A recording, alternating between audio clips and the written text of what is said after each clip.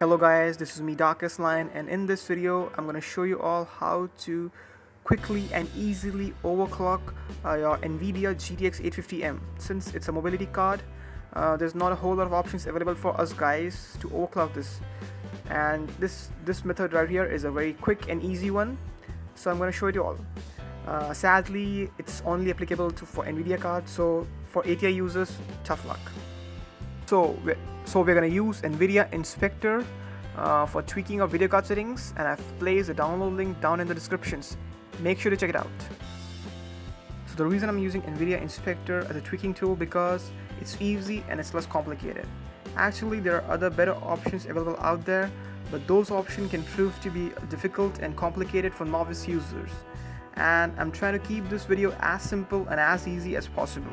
So in the beginning, we're going to tweak our base clock offset. So take it up all the way to the 135 MHz and just leave it there. Now we're going to do memory clock offset.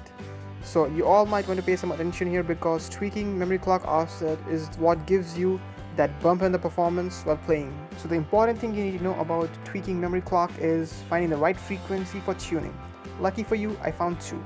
First here is 199 MHz and second is 250 MHz. Here in this video, I'm going to use 250 MHz as an example. Tweaking memory clock is like a trial and error. If you put too high or even too low according to your base clock, there are going to occur some artifacts, some bugs, some glitches or black splotches on your screen while playing games. So it's very important that you find a proper frequency for tuning.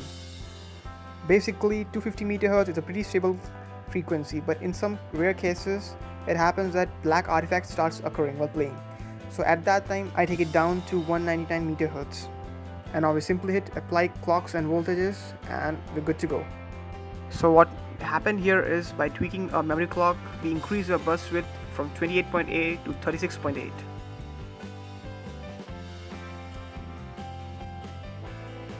Now after you're done playing, simply hit apply default and just close the tool. So this is it, you have successfully overclocked your video card.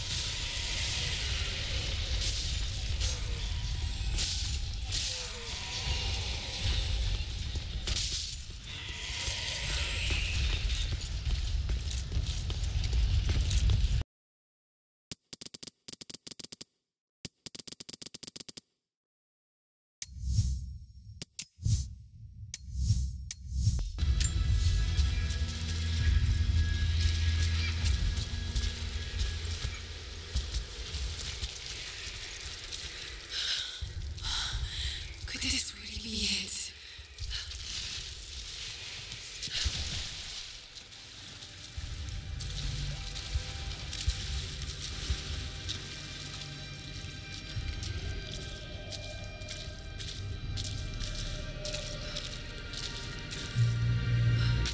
Incredible. Some kind of marker.